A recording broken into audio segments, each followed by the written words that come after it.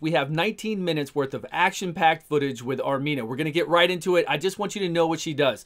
45% chance to stun on the A1. Here we do AoE decreased defense of 60%, but we don't steal from them unless there's already a decreased defense up. So if you have a Bellower and a stun set, he'll automatically do his A3. If she follows after that, they have a decreased defense up.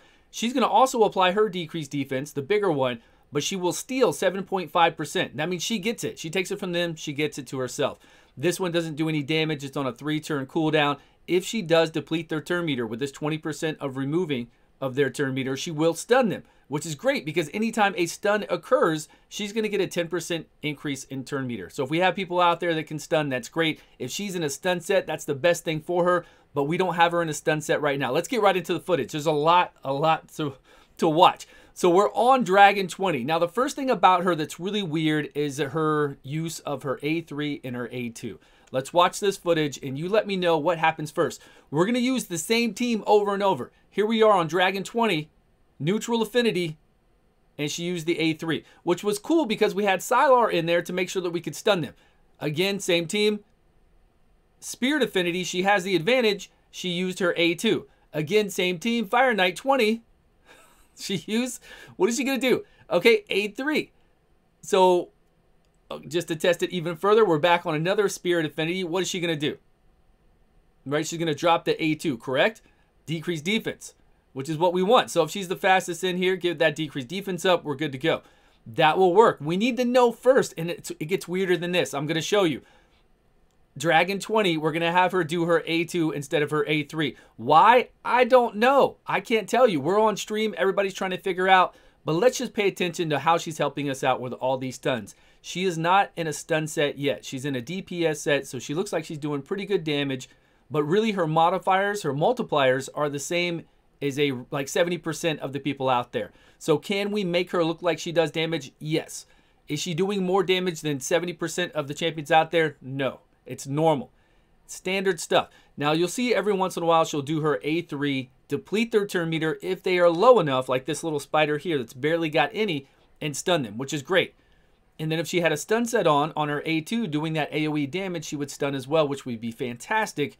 But even still, we don't have her in a stun set right now.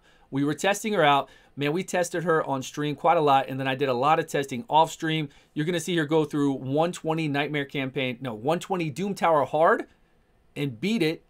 So be prepared to see that, but we're going to show a lot more. So let's get into whatever else she can do here so we can show you, is she a strong champion? Maybe that's what you want to know. Is it worth having a 3-turn cooldown, decreased defense, and a little bit of turn meter reduction, plus a stun on that A1? And then whenever anybody stuns, she gets a 10% turn meter increase.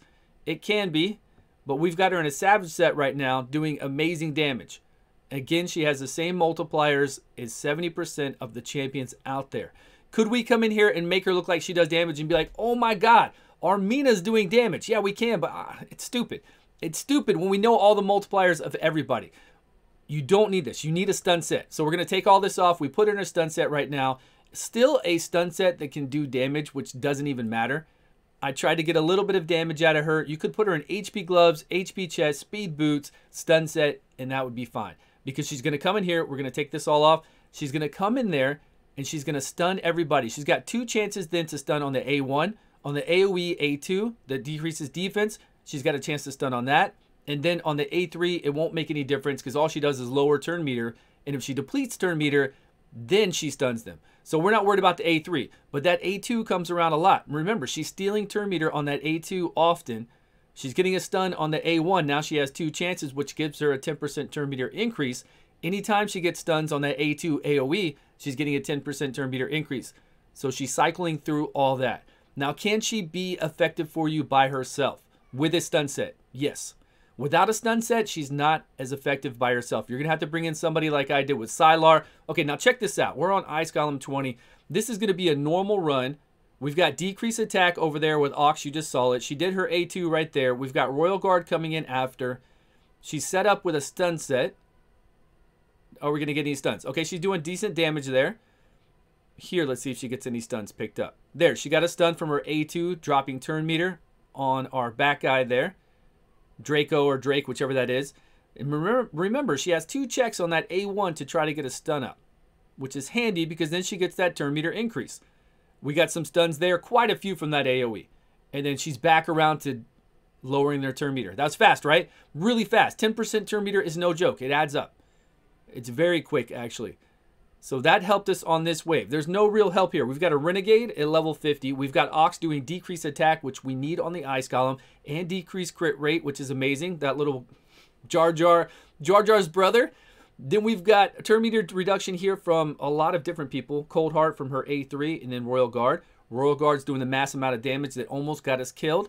Luckily, we could take it because we had that decreased attack. But what do we want to see? We want to see our Armina come in here and stun some of them on her own volition, not from, well, who else can stun here? Okay, it would have been her. She stunned him. We could have gotten a stun there. We're doing damage, decreased defense. She's our only decreased defenser in the crew.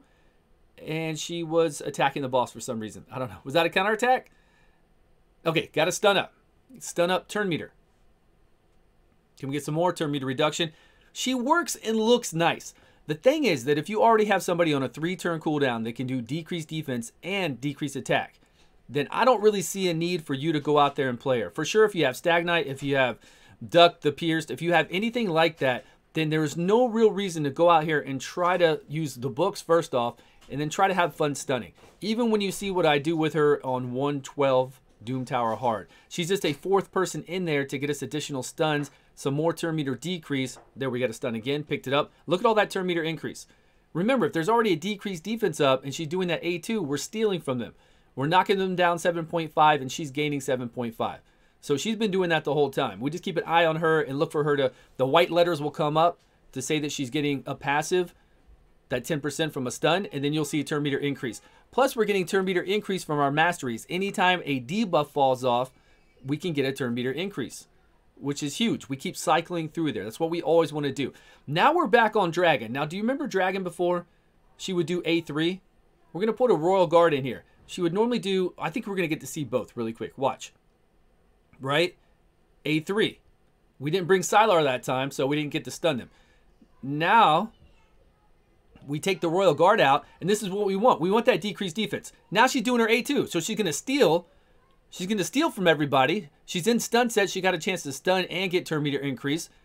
Because our Bellower did the decreased defense already, even though it was the lower version. Sure, she'll overwrite and put the bigger version up from her A2, but she'll also steal 7.5% from each and every one of them, add it to herself. Plus, if she stuns anybody, she gets that 10%, so she's going to take turns.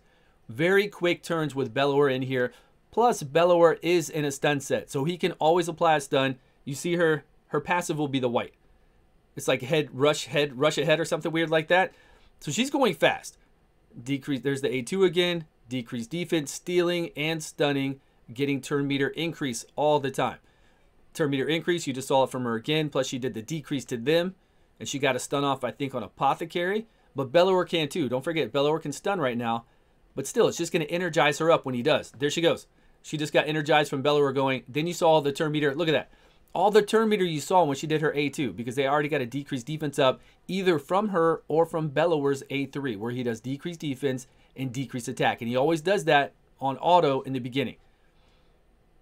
So with him, you know, with help from people, she can be very powerful and fun. Is it necessary? Not everybody's roster is the same. You might not have an AoE decreased defense and decreased attack. You might not have, you know, Duck the Pierced or Stagnite or somebody that amazing. So you need to bring her in because that's what you have for your roster. She could be fun. She definitely could be fun. I just don't know. I have mixed feelings about her. I have mixed feelings about whether she's going to do what she's supposed to do, either her A2 or A3, depending on what team you bring in, and then whether she's really going to help you out. Because you, as a mid-game, early-game account, you're not going to have a good stun set to put on her. And then what other sets are you going to put on her? I don't know. You might not have good support to go with her. It's much better if you can get that decreased attack up too. Because you always have War Maiden, right? War Maiden is out there. War Maiden, you can farm every single piece of her. You don't have to use epic books for. And this girl needs books. I mean, let's be honest. Everybody needs books. You want to drop it down to a 3-turn cooldown, and you want to get a higher percentage chance to decrease defense. And to stun as well on that A1, which is pretty fun when you stun on the A1. It's always fun when you come in there and wrap them up. So we're just showing a run here and showing how effective she can be. We really don't have a big heals from Ox here. We've got a little bit. We've got help from all these champions. I mean, effective in a sense that I'm in game and I've got good gear. Do I have godly gear on her right now with that stun set? No. But I've got good gear on Bellower because I take him in the Doom Tower. Is it crazy gear? It's just stun gear. It's nothing fancy. You've seen it a million times if you watch any of my videos. Okay, 112 Doom Tower hard. Now, I don't have it slowed down because it would take forever. It took me, I don't know, 19 minutes to run through this, 12, 15 minutes. So now we're on a fast track of doing it. We've got decreased turn meter on Sylar, slow speed. We've got 4 stunners, basically what it comes to. Our Drexstar Bloodtwin is here to give us that accuracy lead, and the burns and sometimes provoke decreased attack. Okay, that's fine. But the other 4 are purely here to drop turn meter and stun. That's Bellower, Sile the Drakes, Armina, and Sylar, right? That's it. Wrap them up. Get as many stuns. She just stunned on her A1 right then. And then what are they doing? They're energizing her to make sure she takes her turns. More turns for her, more stuns. A1, A2, more turn meter reduction on that A3, which is going to help Sylar loop back around, help us all loop back around. This is going pretty fast. I thought wave 1 went really well after I ran it about 5 times. It takes time sometimes. It's RNG. Doom Tower, especially waves like this, 112 hard, are just, when you're going to do this, wrap them up with a whole bunch of stuns and lockouts and whatever else we always do with this core team. We always use Bellower, Sile the Drakes, and Sylar on a stun set. Now we've got Armina in a stun set, plus her turn meter reduction, plus all that turn meter that she's gaining to hopefully cycle back through those abilities and help us out. So now we're doing our A1s right now to get back to that wave 2, right? We got to get ready for wave 2. And hopefully you're able to see what I'm not really paying attention to right now because I'm kind of looking at the camera and talking to you. You'll be able to see where she's coming in and helping out. Now, 3 torments. Three torments, Doom Tower, 112 hard. It's a headache, right? She's getting turn meter, so she's getting frozen. Other people are getting buffed, so they're getting frozen. All sorts of craziness with 3 torments. You know how it is. It can be a real headache to get through here. Luckily, Sylar does decrease accuracy, which helps us out a lot. That way we won't get frozen as much. We're going in and we're not doing full auto right now. We're taking our time. We're going to switch to full auto in a minute, but right now I'm doing 1 at a time to make sure I can get control and we can get the burns up. Drexstar Bloodtwin doesn't really throw out the burns, right? We have to make sure we get burns out on everyone. Once we get those all out there, we'll start cooking, right? They'll start taking everybody down. That's what we want. Even when we kill these torments, we got to kill them twice. And while we kill them twice, we have to keep stunning them. Because when a champion is stunned, they don't reset their cooldowns. And we can't take five or whatever it is, 5 turns so they can get back to doing their come back to life ability. Otherwise, we'll just sit here forever trying to beat them and then they keep coming back to life. So here we knock them down again. And they're burned up. It was pretty easy, right? And if you watch, she played a role. She played a role that I usually put somebody else in here to either take control or to remove all these frees. Maybe I have a Doom Priest in here. Maybe I have probably not a Seeker, or if I did have a Seeker, I wouldn't be able to do his A2. I'd have to come in here and just make sure I do his A1 to pick up any loose person so I can provoke on that A1 that he has. Or anybody else like that I can, like if anybody gets loose, I can go after them because we have enough stuns. But hey, with her, it's pretty fun. She's got a use in the game. It's up to you and your roster whether you want to level her up or not. My expert advice on this game, whatever you want to take that for. I don't really call it expert advice, but my advice in playing the game a lot and getting help from a lot of you people out there when we're on stream is that she is, she's fun, but there are way better champions out there. There are much better champions. If I had her and I had a slew of a whole bunch of all their new champions, then I would just put her in the vault. I would not work on doing her. But you saw that A1 can stun sometimes. We do have 2 checks because we're in a stun set. We have Fearsome Presence, 5% additional. So she's up to a 50% chance, I think, to stun on the A1 with Fearsome Presence. Plus she's got the artifacts on to stun, so we get 2 checks there. Not bad. She's cycling through. She's helping us. There are times in here that if she didn't stun on the A1, we would have been in a lot of trouble. Let's jump forward a little bit. We're at 6 minutes. This is going to take forever fighting these 3 till they're dead. Okay, now wave 3 went really well until the very end. Really, really well. They were all wrapped up. We had A1s going on with Bellower lockouts. We had stuns everywhere. We started getting burns up until right here.